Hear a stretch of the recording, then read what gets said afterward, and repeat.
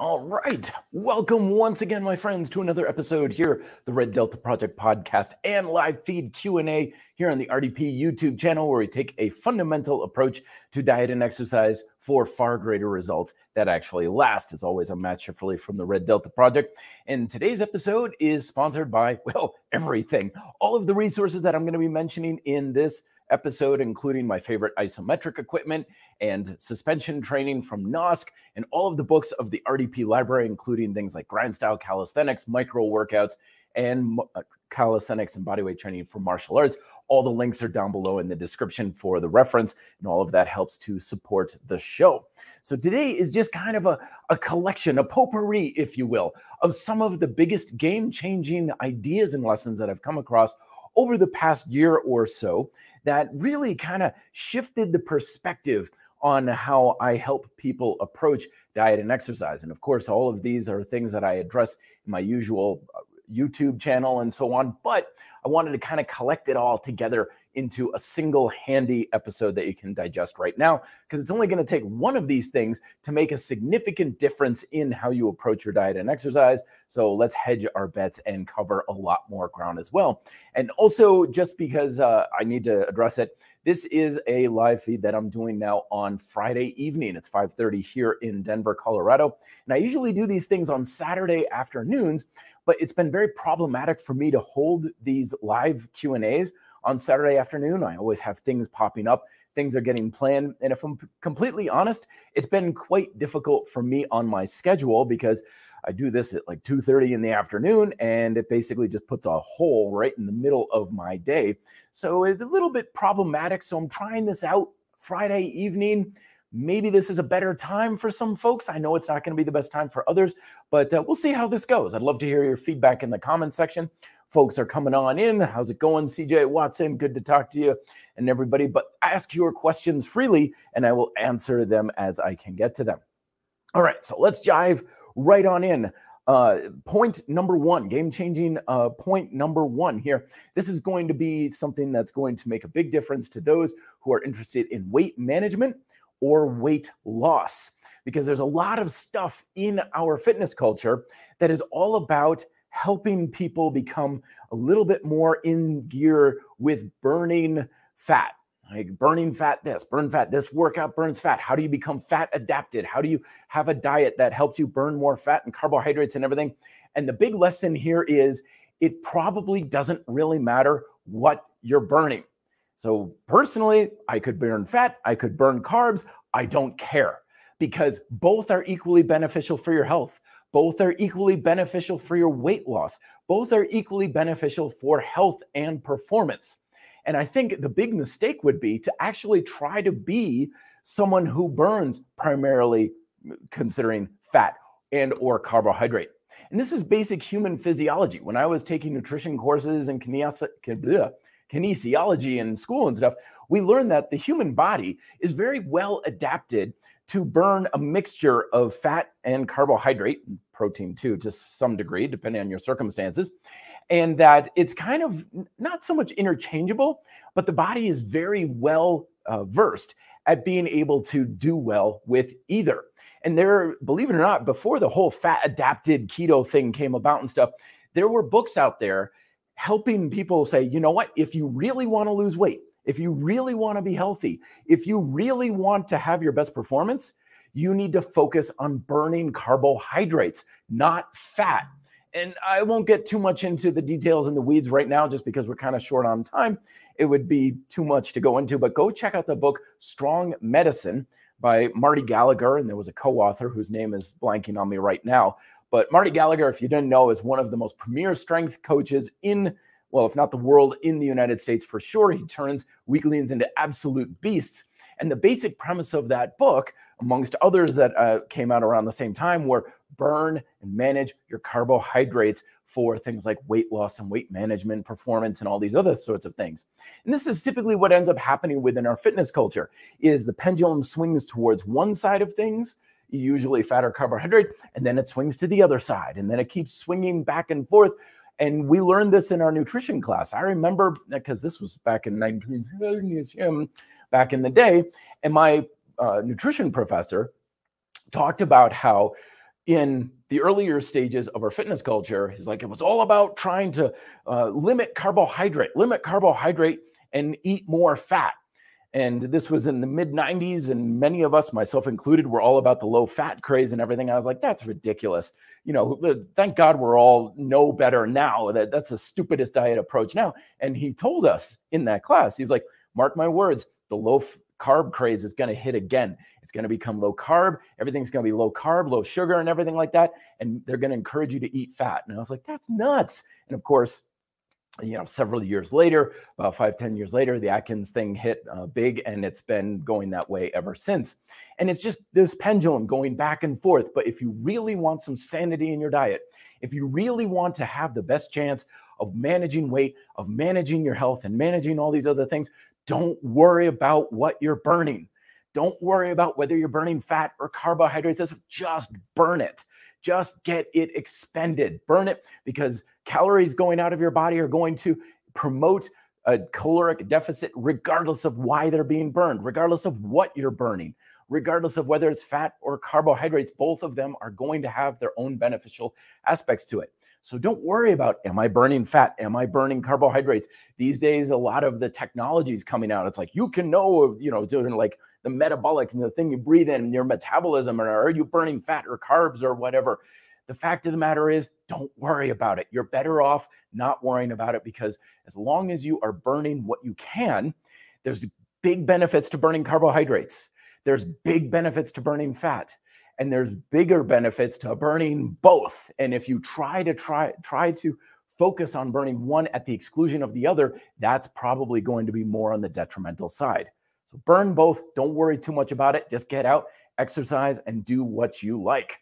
Let's see if we got some questions coming on in. Michael's coming on. Everybody check out Michael's page here. I got his latest book, Temple Maintenance, on using bands and so on. And his stuff is fantastic. So thanks very much, everybody. All right, so that's point number one. Point number two. Okay, so this is a new one here. So if you're not familiar with my work, all of my books that I've written and stuff, all of the Grind Style Calisthenics Workout Program, which is an entire year of calisthenics programming for building muscle and strength with bodyweight training. I always organize everything in tension chains. It's not by muscles, it's not by movements, it's tension chains, which is kind of like a combination of the two. Okay, so this is old hat. That's not the lesson, right? We got our 3 movement chains, push, pull, and squat. And then we've got our 3 support chains. Those are the 3 classic anatomical chains: flexion, aka the anterior chain, extension, posterior chain, and lateral chains. So we are often told that basics for the win when it comes to strength and conditioning. The basic movements, the most basic exercises out there: push-ups, pull-ups, bench press, deadlifts, squats, lunges, these sorts of things. But we're never told why. Why is it basics for the win? Why is it the most basic, boring, not very fancy stuff works best? Well, there's 2 reasons for that. The first of which is that the, quote, basic, boring exercises are full tension chain exercises. They're the ones that use the entire tension chain from their origin to the insertion. So for pushing, it's everything on the pushing muscles, the chest, the shoulders, the triceps, the extensors. Every muscle that's involved in the push chain is used with basic pushing movements. Same thing with pull chain, same thing with squat chain, and so on. So these basic exercises, first and foremost, they use all of the muscles in that tension chain. So that's the first advantage to them. The second advantage is that basic fundamental exercises are also the easiest way to get a lot of tension and to create that tension as long as possible within that entire length of the chain. So if we're doing push-ups, I can make that ridiculously hard on myself, either with weight vests or progressive technique like archer push-ups and stuff. I can make it really, really, really, really heavy. Couple that with something like, you know, a lot of times I would do like single joint stuff. It'd be really a lot harder to make the muscle work as hard as I wanted to, because it didn't have the support of the other muscles. And it was more about almost about trying to control the body in relative to this really weird kind of awkward exercise. That's why we had to invent equipment, things like preacher curls and stuff, because it's hard to adequately work muscles in this piecemeal fashion. We had to invent things. So when it comes to our best exercises for helping you build muscle and strength, it's not so much compound movements, it's full tension chain exercises, things that use the entire chain in one fell movement. So think basic push, basic pull, basic squatting movements, right? When it comes to extension work, anything that is ground-based that uses the entire length of the posterior chain. So we're thinking deadlifts, Romanian deadlifts, kettlebells, swings, power cleans, bridge work if you're into calisthenics, isometric deadlifts, and so on. Flexion chains, again, we don't want to isolate. We want to integrate. We want as much muscle involved into it as possible. So these are hanging leg raises, sit-ups where maybe your feet are anchored down, anything that's got the entire length of the front side of the body going. And then, of course, full lateral support and or twisting movements for the side chain. So it's not about what exercise is best. It's not about what type of new things or equipment is coming down the pipe. It's all about how do we integrate and utilize the entire full tension chain with a very basic, stable exercise. So that way stability and other qualities are not the limiting factor in it. And that way it gives you the best bet of pushing your muscles with as much tension as possible for strength, for as long as possible for endurance, and maxing out the muscular work capacity for creating the strongest stimulus for hypertrophy. So it's all about those full tension chain movements. And I'm not saying that's all you should ever do. By all means, hit the bicep curls, tricep pushdowns, calf raises, that sort of thing. That's great, but it's supplemental movements. Why? Because those are partial chain exercises. They take a part of that chain and they help you work on weak links. But if it's not really that much of a weak link, it's probably not going to be that much more beneficial for you. All right. Any more questions? No questions. I keep on going. Very good. All right. Excuse me, and get some water here. Okay. So tip number 3. Now this one goes with relative to the fact that we are drowning these days, my friends, in information. And I'm old enough to know a time before the internet, when the internet started to become a thing, and it was like this new fad. A lot of millennials and Gen Zers may not be able to relate to this very much, but the thing is, I remember one time, I think it was for Cisco or something. There was some tech company. They had an advertisement, a commercial on TV. And there was this guy, and he was like chatting up this girl at this party or something. And he asked her, like, sheepishly, "Can I have your number?" And she's like, "Yeah, sure." And she hands him an email address. And I saw that, and my mind was just kaboom, like blown away. Like, oh my gosh, people are going to be communicating on computers. Oh, whoa. Like, this is real high level futuristic stuff, back in the day. So that was like what I grew up with, the birth of the internet and the increasing popularity of using the internet and stuff. And so back in the day, it was believed that the internet was going to solve all our problems. It was going to give us all the information we needed and tell us everything we needed to know about how to solve the biggest mysteries of life and how to solve all our personal problems.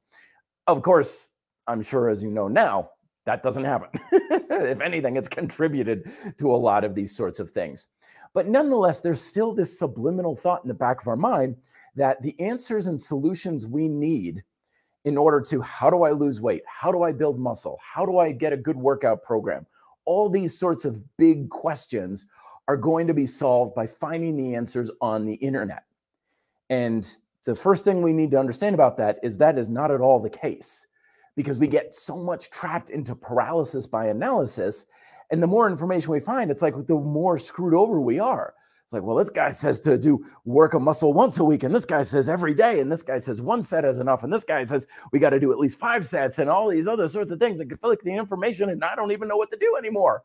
In a way, it was almost better that I started to grow up without the internet, because you would just take an idea and run with it, and you would get your information that way. So here's the thing, is the internet is a great place for information. The internet's a great place for ideas. It's a horrible place for solutions. Why? Because real, honest solutions can only be found through experience. And I think that's the big lesson that we need to take away, is that while the internet's such a great place, you can't get much experience from it. All right? I can watch YouTube videos all day long about how to do something, but until I roll up my sleeves and actually start doing the thing, I don't really know what I'm talking about. Case in point, right? I'm talking on my new Sony camera here. You know, I used to make all my videos and stuff on my cell phone and things like that, like a lot of beginners do.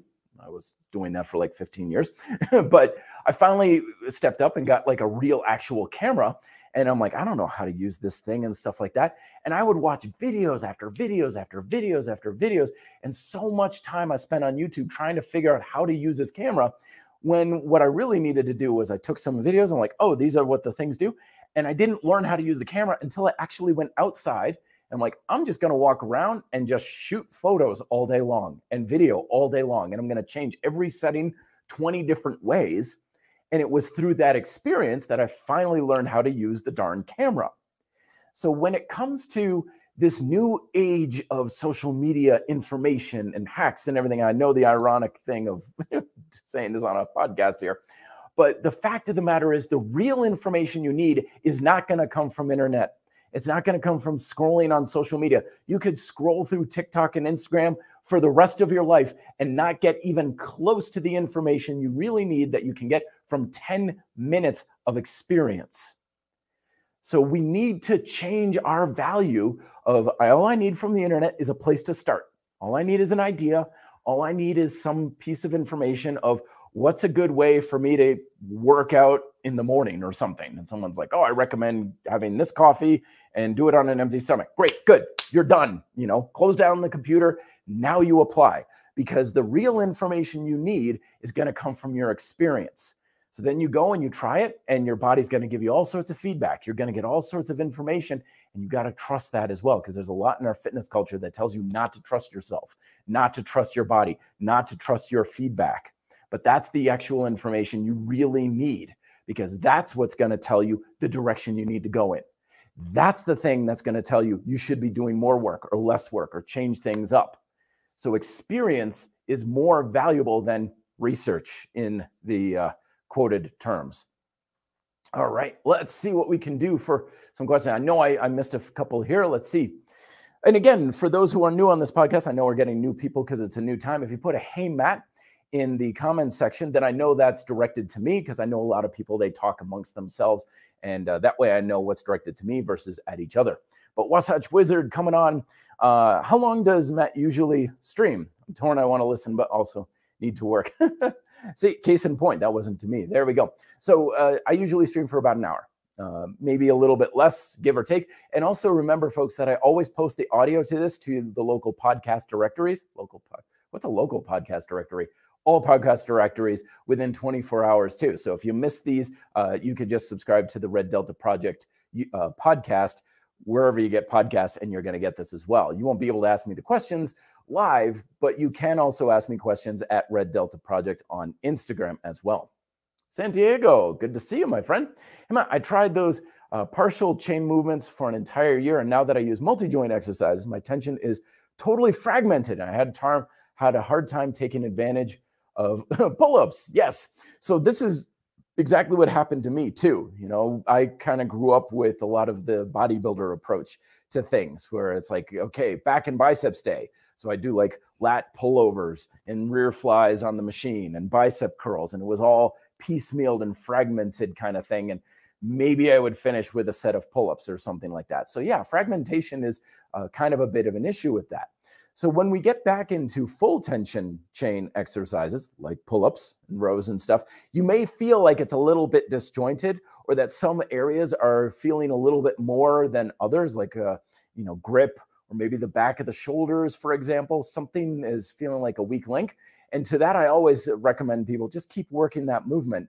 And that weak link will eventually strengthen up and no longer be a weak link. And then it'll be the next weak link and the next one and so on. And then the whole thing works together as a cohesive unit.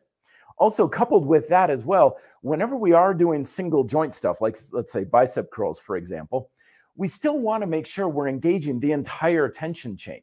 So if I'm leaning back, because, I love my suspension straps, so I'm doing bicep curls on suspension trainers, I may be focusing on my biceps working, but I'm still packing the shoulders. I'm still engaging my lats. I'm still using my rear deltoids. I'm still using my traps in, if nothing else, in isometric fashion.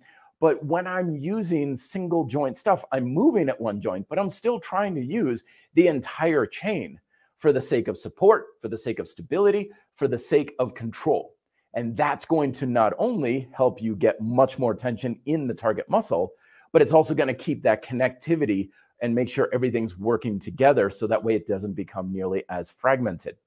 All right, more questions here. Nitpick, critic, hey man, been eating yogurt, omelets, bananas, almonds, chicken breast, broccoli, awesome, sweet potatoes in their respective times, trying to add muscle. I know it's slow, but should I do more? Oh, this is all such a good question, because that question is always in the back of our mind. Should I do more? Am I doing enough? I need to be doing more. Shouldn't I be doing more? Am I doing enough? It just gnaws at you, right? Because you never have this sense that you've done enough, right? You always need to do more. And I covered this in a shorter video on my YouTube channel earlier this week of like, at what point do you know you've done enough work for it to be effective in your workout? So this is where a fundamental approach to fitness comes into play. Because when we understand how fitness works on a fundamental level, we understand that what makes it work is, are we accomplishing a fundamental objective? Okay, we have a target that we're trying to hit. So if you were like, say, throwing darts, because that's what I do, I'm going to go and throw darts at a blind draw tonight. We have a definitive target, and I'm going to keep throwing until I can hit that target. Once I hit the target, I know I'm done, right? And that's what fundamental objectives do, is they give us a target and say, you hit that target, you're done. You've gotten enough. So looking at diet, right? What is diet trying to do? The fundamental objective to diet is to satisfy our 4 primal appetites that I talk about in my first book, Fitness Independent. Shameless plug, link is down below, right? So these 4 primal things, because there's a lot of stuff out there telling us all sorts of information, usually from the internet, on what our diet is supposed to be, which is basically a guessing game. You're supposed to eat this many calories. Well, who the hell knows that? There's so many influences to your caloric needs, and they're always changing left and right every single day. How in the world can one number possibly be enough, or a good enough number? Same with protein intake, right? How much is enough? You can find a general formula like, 1.2 grams per pound of body weight and stuff. But again, it's an estimated guess at best. But when we have an objective of what we're trying to do with our diet, then we know if we're doing enough. So these 4 primal appetites. Primal appetite number 1, hunger. You got to eat enough to satisfy your hunger. Okay, not so much that you're feeling stuffed and full and, oh God, I can't believe I ate the whole thing, but you got to satisfy your hunger, my friends. So you're not going through your day going like, oh my gosh, I'm famished, but I'm not supposed to eat again for another several hours. If you're hungry, eat. Okay, so you should feel good satisfaction of hunger.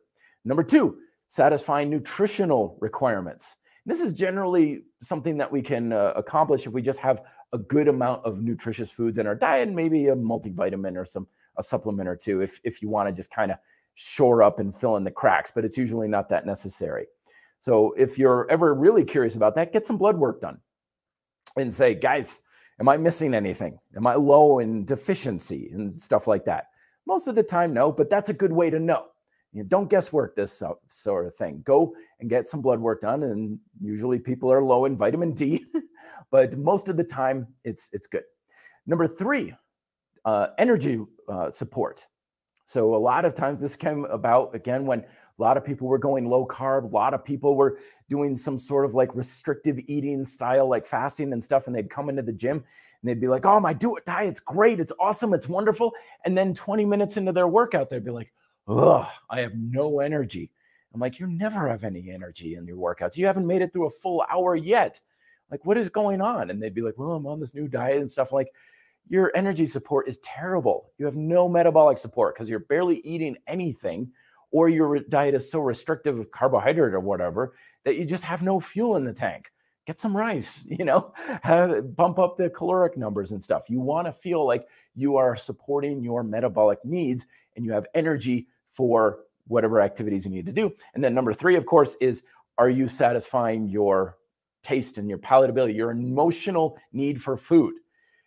This is very important. Food satisfies far more than our body. It's part of our life. It's a social component. It's something that we do for the sake of our holistic well-being in our lifestyle. So I don't care if you're 2% body fat, you're going to live to be 120 and you have energy coming out of your ears. If you're always fighting cravings and you feel like you're just consumed with food and how you can stay on your diet, I'd say your diet still sucks because it's not doing it. So long way around it, nitpick, is if you are getting those 4 things satisfied adequately, I'd say you're probably doing enough. I'd say your diet's pretty good. And if you're ever curious, eat more and see what happens. Chances are nothing, because usually when a diet is not adequate, it's one of those 4 things is very noticeably lacking. I got cravings all the time. I'm always hungry. I'm always tired and feeling like I can't get through my workouts. And I'm basically like feeling like I'm always off because my nutritional support is off. Deficiencies in a diet are usually pretty self-evident. So if you don't have those things, then I would say you're probably doing enough because you're hitting your targets. You have your objectives met. When you have your objectives met, congrats, you're doing enough. Move on and tackle other things. Okay, let's get into more of our topics here.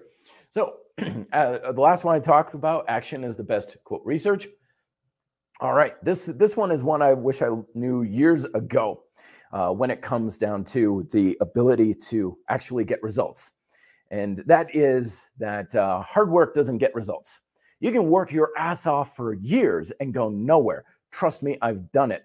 Trust me, most people do that. This whole idea that you gain or you make progress based on how much you work and blood, sweat, and tears you put in is a complete lie. Yes, you can make some initial progress just with putting in more effort when you're starting out, when you're a beginner. But the fact of the matter is most people are going to work really hard and not get what they want when it comes to, well, not only fitness, but life in general. There's no guarantee at all that hard work will ever pay off. But we love to feel a sense of satisfaction. Some people, they even post their ego on how hard they're working. Like, I'm the hardest worker in the room. I can outwork anybody.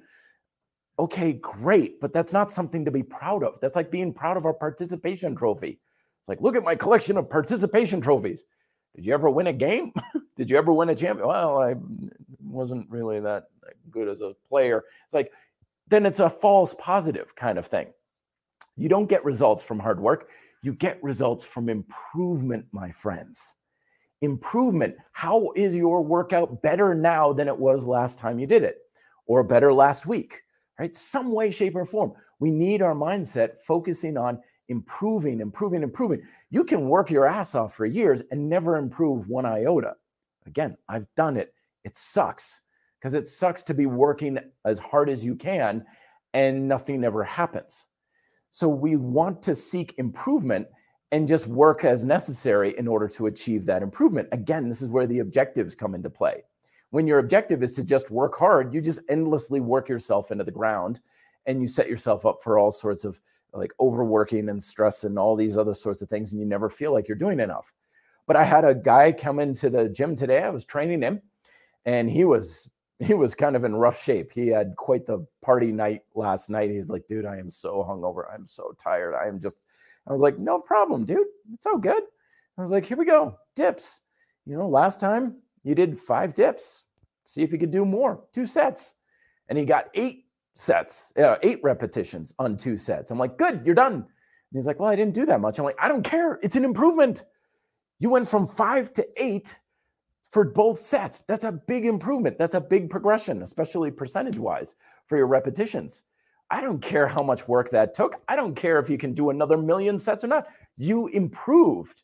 And that's the thing that's important. And the guy's been steadily getting stronger and building muscle and improving his physique over the past several years purely because of this. We're not driving him into the ground. In fact, we purposely changed his workout around so he wasn't being driven in the ground, because initially he would end his workouts just completely spent, laying on the floor. Is like, okay, just give me a minute. Oh, okay, I'll get up in about 5 minutes kind of thing. I was like, no, this isn't going to work. You need to walk out of the gym, not crawl out of the gym.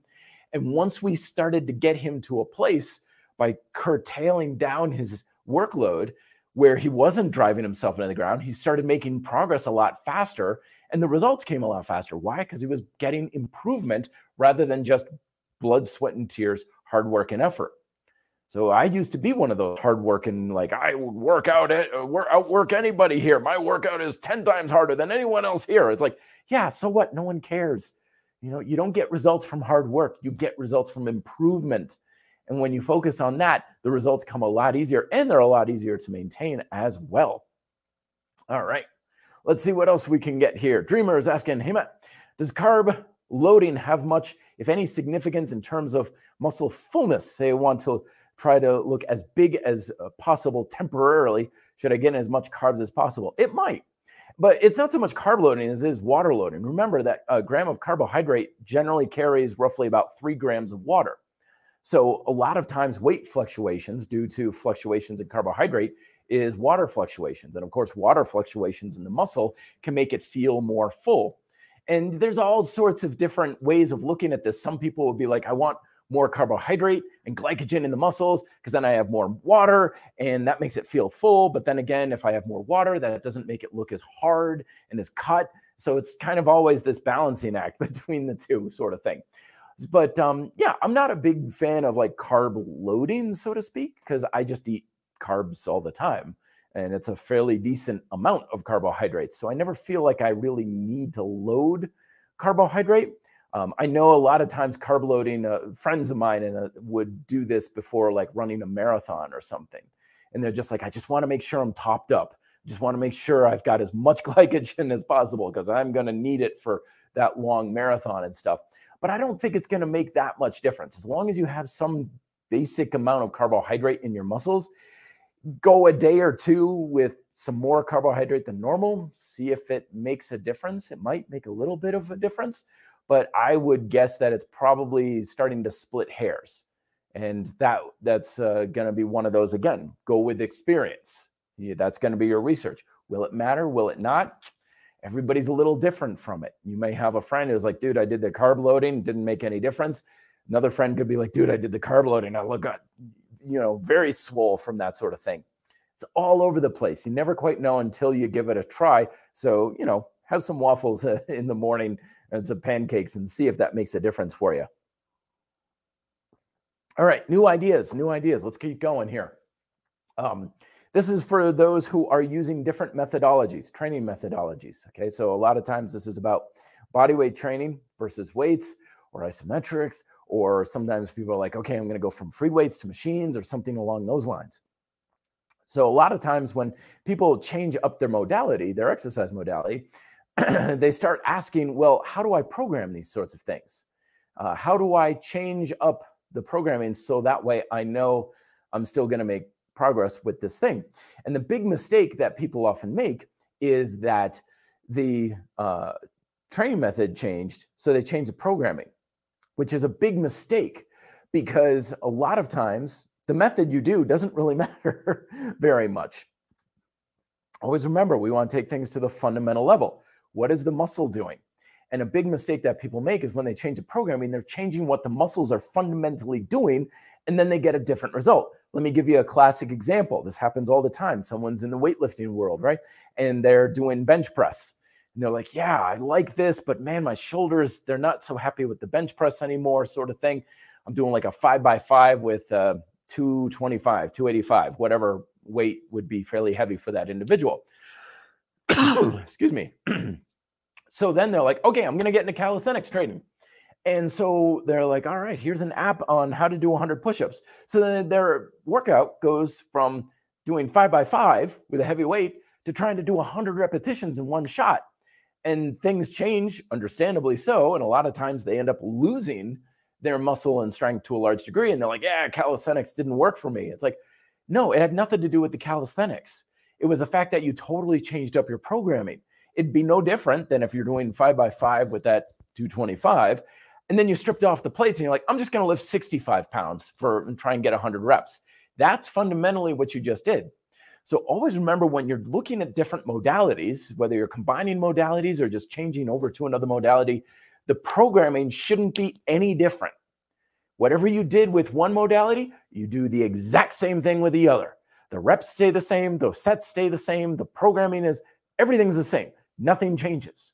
because what we're trying to do is fundamentally expose the muscles to the same stimulus.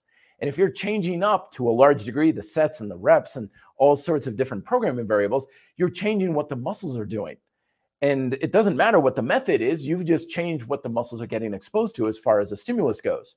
So we don't need to worry about what method is better, what method is going to be the most effective or the most productive and stuff, because it's not about the method, it's about the programming of the method. And whenever we use a method and we're not getting the results from it, that's because we're not programming it correctly. And this gives you the freedom to use the methods that align with your preferences and your resources and your abilities far greater. And if you're changing up the programming, then you're changing up what the method is doing for you.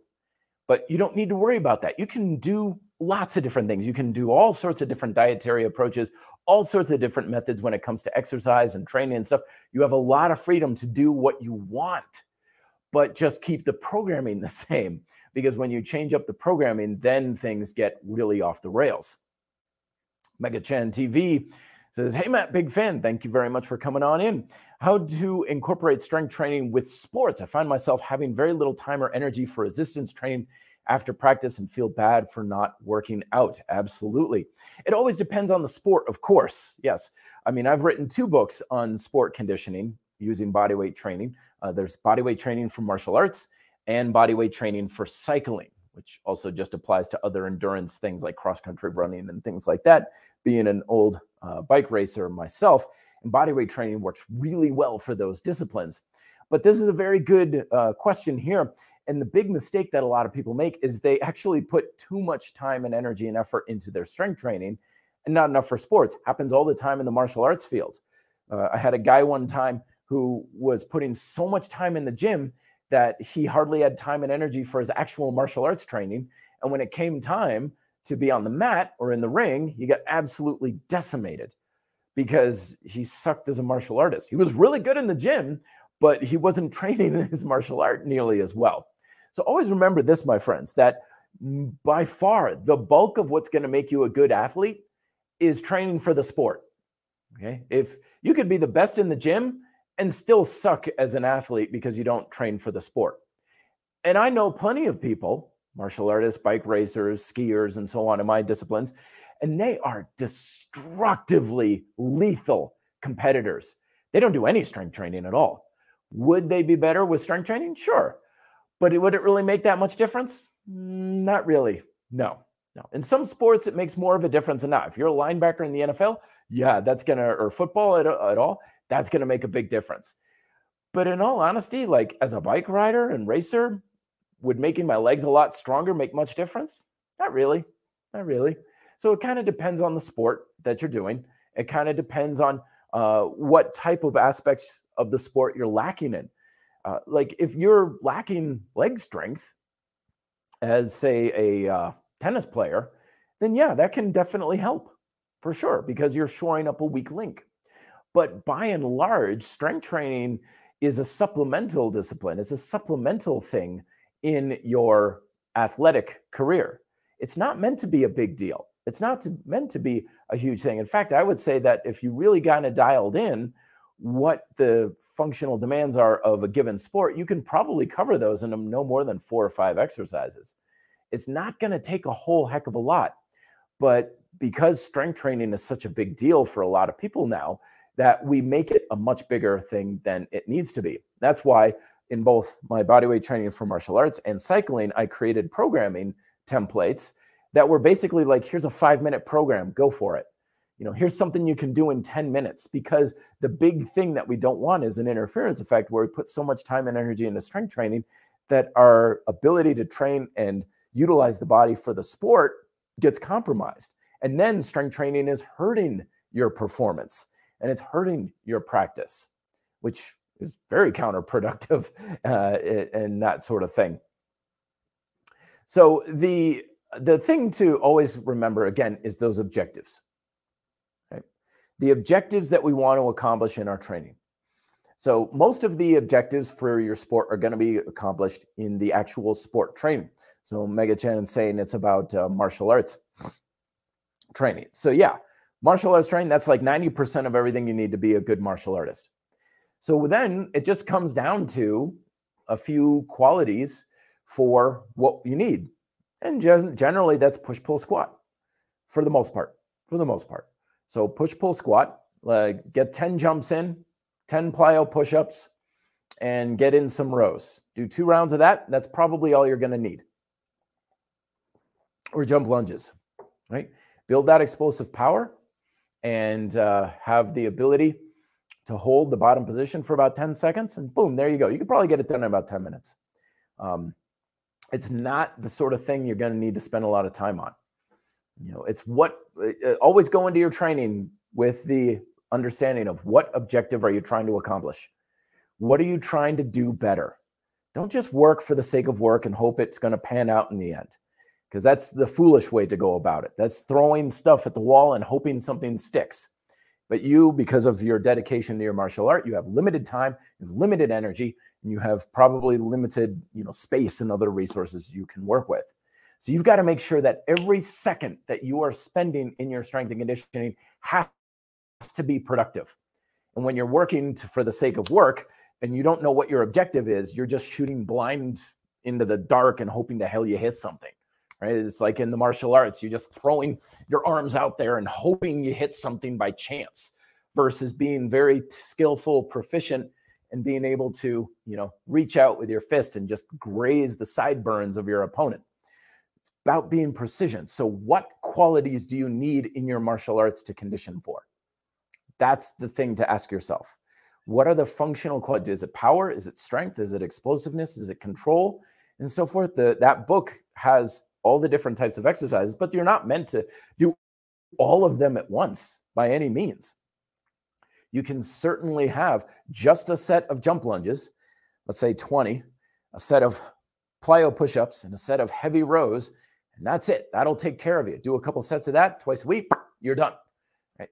The more you focus on your fundamental objectives of what you need in your martial art, the more you can focus in on exactly what you need from your strength training, and that's going to make it a lot simpler and easier.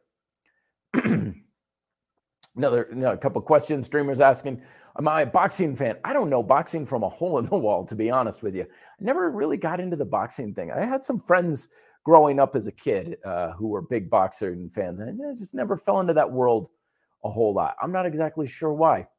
I don't even know who's who in the boxing world these days.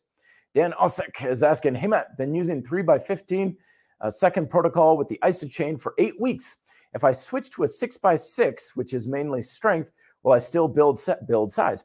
Honestly, I don't think it's going to matter very much. And here's why, is because with the, I know I'm going to sound hypocritical here because I just talked about how programming is the same. With isometrics, actually, it's different. Because with isometrics, you're always putting max tension into the muscle, regardless of the protocol. So for example, you've got 3x15, okay? Now, that first 6 seconds of that 15-second hold is going to be exactly the same as the 6 seconds you have by a 6x6, because it's not like weightlifting, right? If you are like, I'm going heavy today, and you lift something you can only lift 5 times, you've got a lot of tension in the muscle to make that happen. But if you're like, okay, I'm going to go with higher rep, then you need a lighter weight. And then for the first one that you're lifting, you're creating less tension in the muscle. This is one of the advantages of isometrics, is your tension's always max, regardless of what you're doing for duration. And then you're just holding it as long as you can, as best you can, for a longer period of time. So this is why I even made a video, it was a while ago, several months ago, where I almost said, when it comes to isometrics, I don't think the programming really matters very much, because fundamentally you do the same thing with your muscles, all programming methods. You hold for 6 seconds, you hold for 15 seconds, your muscle's basically doing the same thing either way. So I don't think it really matters, to be honest with you. I don't think it's really going to change anything. Now, we could really nitpick and be like, yeah, but 6 seconds, you're holding a higher degree of tension and you're not going into quite as much fatigue. But then again, more sets, so the fatigue may be building up. But then again, it depends on the rest periods between and the focus and the concentration. I think we're starting to get really nitpicky. Is there a difference somewhere? Probably. Is it really going to matter? Probably not. So this is the way I always look at isometrics, though, especially with the iso chain, because you're getting that feedback, is do whichever one just feels the best for you. Because when I started using the iso chain, they had the 6-second protocol, which was fairly standard. And I was like, this feels good, but I just want more time. So then I started going with 20-second protocols.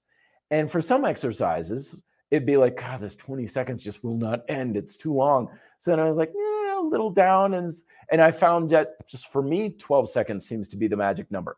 I don't know why. Right? I just like the 12 seconds on the iso chain. So that may be the way to go.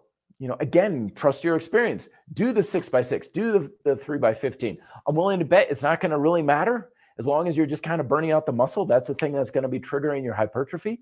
And you're going to probably get there no matter what. So do it either way, but you may find that you're going to work the muscle more effectively one way or the other. And a lot of times that's just how your tinker works. Some people, they just like to have certain protocols. They just jive with it more. And that's what you're looking for with that. It's just what feels best. Because ultimately, I don't think it's going to matter a whole heck of a lot one way or the other. Wasatch Wizard coming on again. Hey, Matt, do you strike that balance between just do something, not paralysis by analysis, and knowing enough that you're not working without progress? So how do you strike, that balance? Excuse me, getting dry out here, folks. That's Denver for you. So here's the way to know. Track and log. You log things. You have a workout log. I have a very simple workout log that I developed over the years called the scoreboard progression log. It's all it requires is a Google document. If you want to know how to do that, the ebook that explains how to do that is over on the reddeltaproject.com under the free ebooks tab. And it's totally free. As the name implies, just click on the link and it's yours. But that's what logging is all about. The log tells you what you need to do. The log shows you if you've done enough. The log tells you if you're making progress. It's no longer any guesswork. That's why my friend who was working out today, he's like, I'm tired, I'm hungover, I don't want to be here. I'm like, you just need 2 sets of 8, buddy, or 2 sets of more than 5. How did I know that? I was looking at his log. Of course, I track everything. I track all my clients. Always beware of a coach that does not track, my friends. If you have a coach and they're not writing stuff down, fire that coach. They don't know what they're doing, because that writing down, that action of either on a tablet or paper or whatever, that's what tells you what you need to do. Keep a log.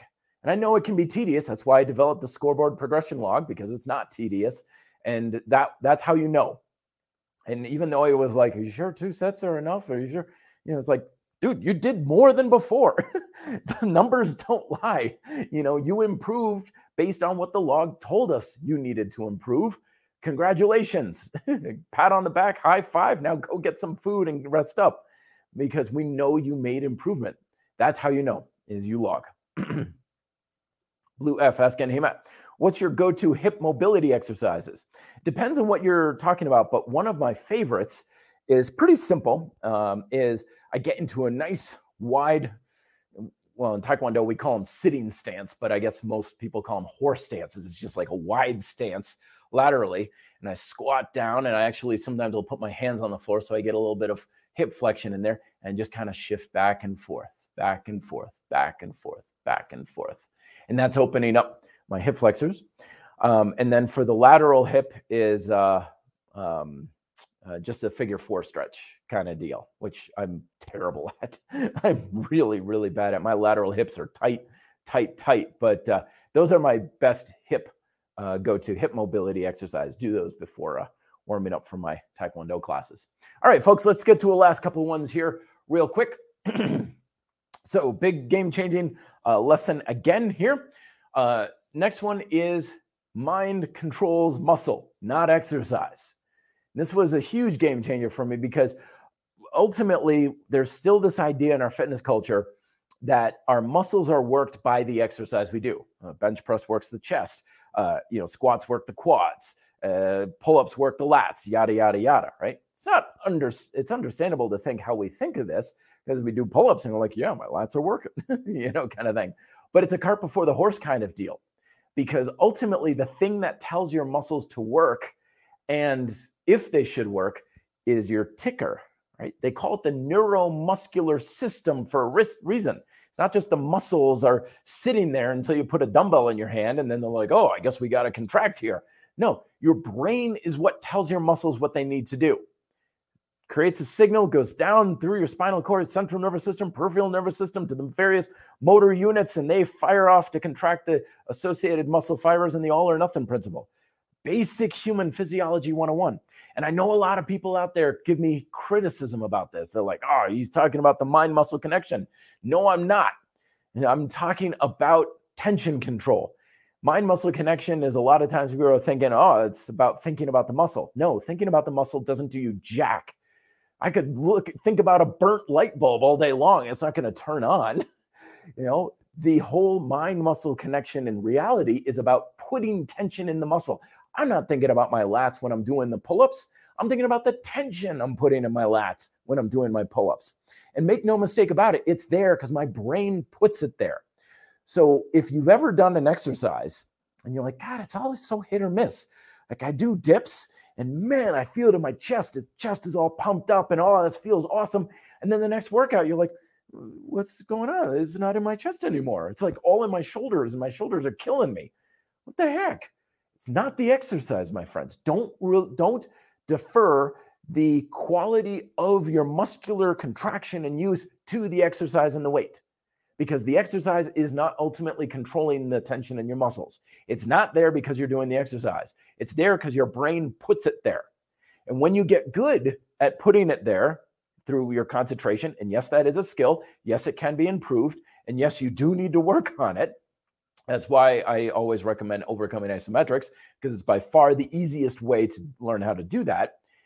Once you get better at doing that, you'll have so much more control over the work capacity and the tension, those satisfying pumps and burning out the muscle every single workout, every set, every rep, every single time is going to bring up the effectiveness of being able to work that muscle to a much higher degree on a much more consistent basis. Because instead of letting the exercise control the muscle, which it really doesn't, so you're basically letting it go by chance, you're taking proactive control over that tension and saying, tension, get in that muscle, because I tell you to put in that muscle, and it goes in the muscle every time to the degree you want. And it also helps to protect the hell out of your joints, because if there's stress in the joints, that means it's not in the muscle. So it's your brain that controls the tension in your muscle, not the exercise. The exercise is just the vehicle. That's just the path you're using to necessitate the tension in the muscle. So it's still important. It's still very good. But ultimately, your muscles are doing what they're doing because your brain is telling them to do that thing. And when you understand that and can work on that control through your concentration, everything about your workouts skyrockets as far as safety, effectiveness, consistency, and satisfaction. And if you don't have that, well, you're just leaving it up to chance. And you're just crossing your fingers and hoping it's going to work out in the end. So that's what's ultimately controlling the tension in your muscles. Concentration, my friends, concentration. Oh, I guess I already addressed this one. And the last point I had for today was healthy diets satisfy. And I already talked about this with the objectives of healthy eating, your 4 primal appetites. Again, hunger, nutritional support, and metabolic and energy support, and of course, satisfaction of the other subjective qualities like taste and the emotional needs met with food as well. And that goes completely against, because a lot of times people will tell you that your diets are healthy because of some rule, right? I don't eat sugar. Okay, great. But that's not enough. I don't eat gluten. I don't eat animal products. I only eat between these hours and these hours. I only eat these many calories. Okay, fine. These rules are all fine, but they're not enough. They're not even close to enough, because the objective of a real, true healthy diet is to satisfy your appetites, not to deprive yourself, not to not eat certain foods, not to force yourself to adhere to some sort of subjective, arbitrary formula or rules that some expert posted on TikTok somewhere. No, it's about satisfying your appetites. And that's going to give you a much greater chance of actually having a truly healthy diet that supports the exercise and the health and the body that you want. But if you just follow arbitrary rules, like, okay, I don't eat carbs after 7 p.m. or whatever, again, it turns into guesswork. You're crossing your fingers and hoping to get there by luck because someone recommended it on the internet. And once again, it's even worse when people are like, I'm following these rules because this is what this guy on the internet said I should do.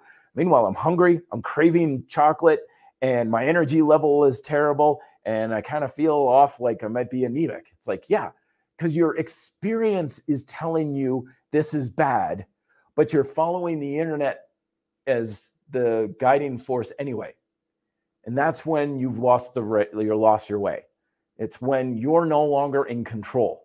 You've put someone else or some diet or some rules in control, and your experience is telling you otherwise. Trust your experience, my friends. Trust what your body's telling you. It's got better sense than what someone on the internet, aka like me, is trying to tell you should be doing. Trust your experience when it comes to your diet and eat to satisfy, my friends. Okay, let's last chance again in the last couple of questions here before I turn off and I go hit my dart tournament for the night. San Diego is asking, hey Matt, I know you made a video on this in the past. What do you eat each day? But I was wondering if you've changed anything about it. Not a whole lot, no. I mean, lately I've been eating a lot of chocolate chip cookies. My mother, she always does it. She sends me care packages every once in a while, and oh my God, she makes the best Toll House chocolate chip cookies. It's insane. I'm starting to cut back a little bit because I've just been eating way too much. And again, that's my experience. I'm like, okay, I'm not even enjoying these things anymore. I'm eating too many of them, sort of thing. So I trust my experience, like scale back so that way I enjoy them if I have one or two once in a while rather than eating them all of the time. But no, not a whole lot. I still follow my 3P strategy, of course. Every meal, I focus on getting some protein, some plant-based foods, and I manage my portion sizes. Let's see. Lately, I've also given up the energy drinks. Not any particular reason why. I just kind of was drinking one day, and I was like, I'm over this. I haven't drank any since. So no more energy drinks. Not like I'm trying to stay away from it. I was just like, I'm done with this. No more of this. Saves me some money too, because those things can get expensive when you're drinking a couple of those every day. But yeah, not a whole lot of change there. But that is something to be mindful of, though, because one of the ideas in our diet culture, I think that's very lacking, is, as I was alluding to earlier, that you don't get results from hard work, you get results from improvement. And when it comes to exercise, we can get focused on improvement. I'm lifting more weight, I'm doing more repetitions, I'm improving my technique. Good, progression, that's what I have the log for. Good, I'm making progress in my workouts. But we need to have the same attitude with diet as well. We need to be improving diet over time. Again, those arbitrary rules, like, okay, I just followed these 3 rules. I don't eat these foods and I don't eat past this certain time or whatever. Great, I'm following these rules. I'm like, okay, good. So what's the next step? How do you improve upon that? We need to keep things improving over time. And it could be something small, right? One of the things that I've improved in my diet is I have added jalapenos to my salads because I like a little bit of spice. That was an improvement in my diet. I'm also adding more of my protein sources to my salads as well, just because it makes a more satisfying salad. I used to have like just a little bit of some chicken or some ham or something, and now I'm like, I want to blanket the top of it with a layer of chicken or ham before I eat it, just because it makes for a more satisfying salad. So that's an improvement there as well. So it's these sorts of things that are improvement over time. We need to improve our diets just like we progress and improve our workouts, my friends. Okay, Joseph Bello, hey Matt, I want to know if you have any other experience I can do instead of jump squats. I've left hip arthritis and it bothers it when I do them. So why are you doing jump squats then? What is the objective? So let's look at the qualities that come from jump squats. Power in the lower body, strength from the lower body, squat movement chain, okay? Why are you doing them? You better have a good reason to be doing them. I don't do jump squats. I could use some power in my lower body. Maybe should be doing them to some degree, but I'm still jumping in Taekwondo and stuff like that. So the first thing I would always ask about any type of exercise or training that someone has trouble with is it even necessary to do it in the first place? Because if it's not necessary, get rid of it. I always base everything in fitness along those rules. Is everything that we choose to do should be either desired or required. And most stuff out there isn't required. unless your goal is to do the thing itself, then you don't have to do nearly as much as we think we do. So I would say, unless you need to be able to do jump squats for some reason, I wouldn't even do them. I just wouldn't even bother with it. You know, you can get power a million different ways. So, you know, maybe can you run upstairs? That can work. Hill sprint, that can work really well. Weight sled, that can work really well. And you're building power all of these different ways. If you don't want to, if that works with your hip, I would just do those. But I don't see a reason, unless you have a reason to do jump squats specifically, I wouldn't even do them. I would just nix them and push them by the wayside. All right, folks, I'm getting a little bit hoarse. It's been an hour here, always the fastest hour of my life. But let me know, is this time better for you, Friday afternoon, or should I still stick with Saturday afternoon and stuff like that? But we'll try back and forth, see what goes on. But again, the audio for this will be posted on the podcast as well. But thanks very much, folks, for watching, listening, contributing, and everything. Like, share, subscribe, all that good stuff. Leave reviews on your podcast directory if you're listening to this in audio. It sincerely helps out the show and supports everything. And as always, the links to all the references and the resources that I mentioned in the show are down below as well. So thanks again, as always, and I'll talk to you guys next week. Till then, be fit and live free.